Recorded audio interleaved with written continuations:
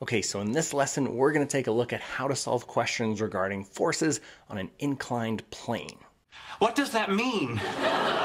Well, it means that instead of having flat ground, the surface is going to be tilted. And we're going to look at all the forces that could apply here, which can be kind of intimidating for students and leaving students kind of feeling themselves a bit like an inclined plane, kind of like their, what's the word? What would you be if you were attached to another object by an inclined plane wrapped helically around an axis?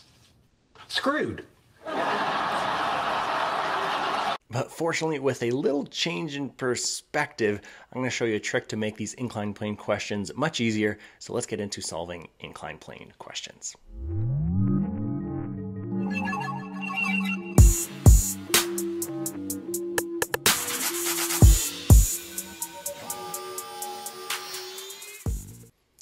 Okay, so let's start off with our mass on the inclined plane and look at the forces that are going to be at play.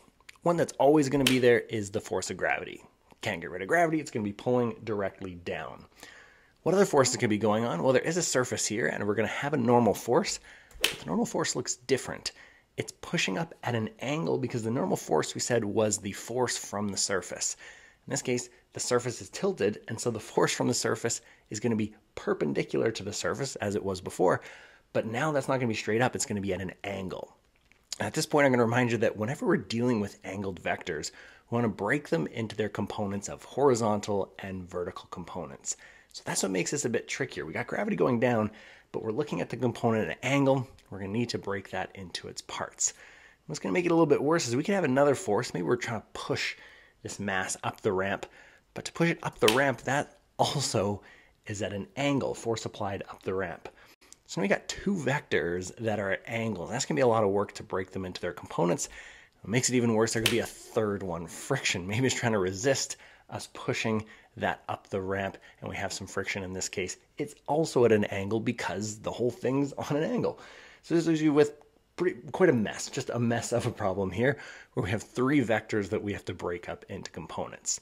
However, I think we can make this 3 times easier. How we're going to make this 3 times easier is we're simply just going to tilt our head a little bit. If you tilt your head and you look at this, I'm going to actually tilt the screen for you here. It's going to start to look like this if we slide things around. That looks a lot easier because now we have most of our vectors or most of our arrows in the vertical and the horizontal plane. The only one that's off is gravity, which is a little bit of an angle. We'll have to break that one into components, but now instead of doing 3, we only got to break up 1. Which is much easier just by shifting our perspective a little bit. Now this isn't X and Y, this isn't vertical and horizontal, but it's either perpendicular to the plane or parallel to the plane. So we're going to break gravity with a triangle like this into its perpendicular and parallel components. So these aren't any new forces, but this one right here has perpendicular lines, means the perpendicular component of gravity, the part pushing it down onto the surface. Okay, and then this parallel one, it's going to end up being the most important one here, the one that is pulling it down parallel to the plane. So basically it just pulls it down the slope. Okay, so we're going to have to break that into components, but to do that we're going to need an angle. So let's look at how we can get an angle from the slope to break this into its components. Okay, so I don't think you'd ever have to prove this on a question, but it shows how we're going to use the angle of the ramp to determine the components. So first I'm just going to look at this angle here, and I'm going to call that angle A, and I'm going to call this angle down here 90 degrees, because gravity's going straight down, this part is flat, this is 90 degrees. Okay, lastly, I'm looking at this triangle down here. I'm going to look at the far angle and call that angle B. Okay, so we've just put in some labels. Let's consider what we know about triangles. We know all that A, B, and this 90 degree angle have to add up to 180 degrees. All interior angles add up to 180 for a triangle. Okay, so if this is all 180 and I don't consider the 90, there'd be 90 degrees left over for A and B. So I can say from this that A and B are going to add up together to be 90 degrees. Hopefully that's making sense. Let's use that information now to help break FG into components. I'm going to draw a perpendicular line to the plane, which means that it's 90 degrees to the ramp. Okay, so there's a 90 degree angle here, and most importantly, let's shift to red where you can see this a bit better. There's 90 degrees right here. Okay, 90 degrees between this perpendicular line and the slope of the ramp. Okay, we can see that 90 degrees is made up mostly by A, but there's also a little bit left over here. Okay, why this is important is we can go back to what we saw here, that A plus B gives us 90 degrees. And we're saying A plus something, whatever's missing here, gives us 90 degrees. Well, this has to be B. A and B are going to add up to 90 degrees. So overall, what we're trying to say is that this B over here is the same angle that we have over here. Why is it important to have that angle? Because that's what's going to allow us to break up FG into its components. So I'm going to get rid of some stuff here, and I'm going to darken everything else and just kind of focus on this angle B with FG. And now I'm going to draw my triangle, breaking this up into its F perpendicular and F parallel components. So once again, this F perpendicular, how much gravity is pushing it onto the ramp, and F parallel, how much it's pulling it down.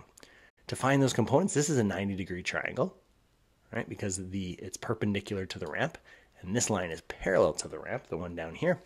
So I can just use that angle B, the same slope or the same angle of the ramp, I can use to find those components. And that's going to be the first step that we do for basically any inclined plane questions to figure out the parallel and perpendicular components. Okay, so now let's look at some questions that you get for first identifying what other forces could be involved. Well, first, we're going to have FG, just as we said before, and FN. And at this point, this would be the most simple example where there's no friction, no one's pushing it up or down, but we just have these two forces going on. Maybe the question asks, if you set a mass on a frictionless surface, how fast is it going to accelerate down? Okay, before we do anything else, we should break it into components. So I draw my triangle, break into F parallel and F perpendicular. Okay, now when it's asking for acceleration, similar to before, we're going to keep our X and Y separate, but now we're keeping our parallel and perpendicular separate. The nice part about these is our new Y, or this direction, our perpendicular to the surface. There's never going to be any acceleration because it's not going to lift off of the ramp. It's not going to sink into the ramp. Those two forces are always going to be equal. Fn and F perpendicular are going to be the same. It's going to be supported and it's going to stay on the ramp. So it's never asking about acceleration there. It's not going to be moving in that direction. The direction it's going to move in is in the parallel component. It's either going to slide down or maybe later on with more complex questions, we'll push it up. Okay, but when we're doing our equation, we're always going to be looking at what's happening in the parallel direction. And right now when we look at the diagram, it's kind of hard to see what's acting in the parallel direction, but it is force parallel down there. And it's probably one of the hardest parts to inclined plane questions. Students often miss that force because usually we're looking, I'll grab the pen, we look right here and we're looking for what forces there are pulling it down or pushing it up. And we forget to look down here and say, right, this component of gravity is what's pulling it down in that direction. And in this scenario where we only have FG and FN, that's the only thing pulling it down is this F parallel. So if we wanted to solve for how fast it's going to accelerate, we would just write Fnet in the parallel direction is just equal to F parallel. There's nothing else going on in this plane. The only thing going on there is F parallel. We'd be able to solve for the net force and the acceleration. When questions get harder, we're just going to add more forces to that parallel plane. So maybe there's friction, it's sliding down, but friction is resisting that motion. And friction's acting up in this direction. So how do we change how to solve the problem? We're just going to add friction there as well. Again, it's looking for what's going on in the parallel plane. We add one more force to it. The last level of difficulty that I would see is if you add one more force, maybe we're trying to pull it down here. So we're pulling it down, gravity's pulling it down, friction's going up. I would have to add one more force. So I call that the three levels of difficulty. Do you have just F parallel? Do you have F parallel and FF? Or do you have all three of these forces and you have to deal with three? So let's go through with some numbers solving level 1, 2, and 3 of difficulty. Okay, starting with the first one, a 3.2 kilogram mass is placed on a 25-degree frictionless slope. Where are you going to begin? You're going to begin by drawing the forces. So we have gravity, and we're going to break into components. First step, break into components. You're going to need these components at some point later, so sometimes I even give students a half mark just for putting those so they know we're never going to use the value for FG. That's the one that's kind of like at an angle. We're only going to use these components. So first thing to do is write down that we're going to break into those components. And let's find those numbers off the start. So Fg, I didn't put the equation here, but it's mass times gravity. So our 3.2 kilograms times 9.81, we get 31.39. Again, I'm never going to use that number in my equations because I'm going to use my components. I need to break into these parts. Okay, so I'm going to take 31.39 and use the 25 here, and I'm going to solve for my opposite, my F parallel. So I'm going to go 31.39 times sine 25, and I get 13.27. You could solve for this component as well. It's a good idea too. We're not going to need that one in this example, so I'm going to go skip over it, but you can solve for that component as well. All right, now that we have that, let's consider that we have normal force. Again, that's equal to the perpendicular force. I don't need it so far though, so I'm just going to leave that there. Okay, what's my question? Actually, it doesn't ask a question. What I meant for it to say there is, what is the acceleration of the mass down the ramp? That's what we're trying to solve for. So I'm trying to solve for the acceleration in the parallel direction. Let's look at the forces. Again, I look here and I might think, oh, there's nothing. There's nothing pulling it down because you didn't see it.